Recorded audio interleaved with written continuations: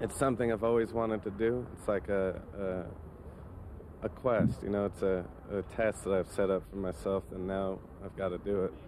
Yeah. Now, have you prepared yourself mentally, physically? Yeah, I have a coffin in my living room that I've rehearsed with quite a bit, and I've been fasting for 6 days now. I have another 7 days of fasting left, and then I'm ready. So what would Houdini say?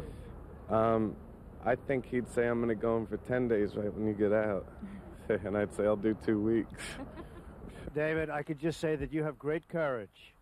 I wouldn't do this on any kind of a bet, but it's going to be interesting, and lots of luck, and enjoy it. And I'll see you in about a week. I hope. I hope.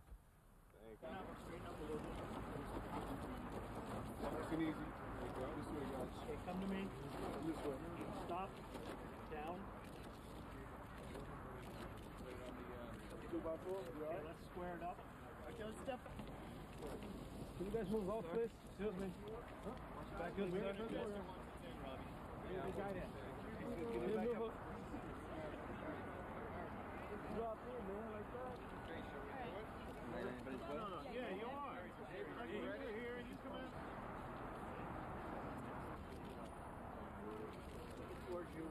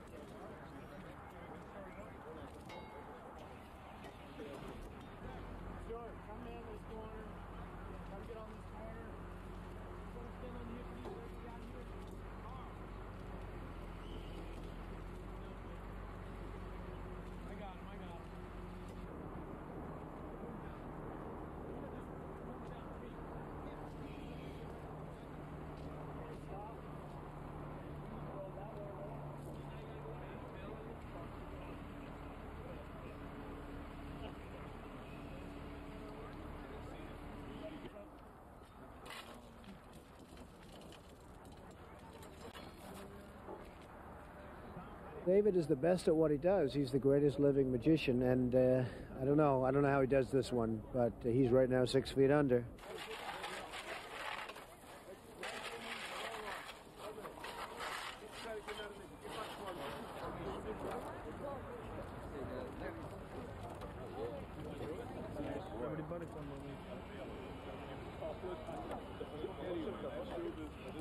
Open your eyes.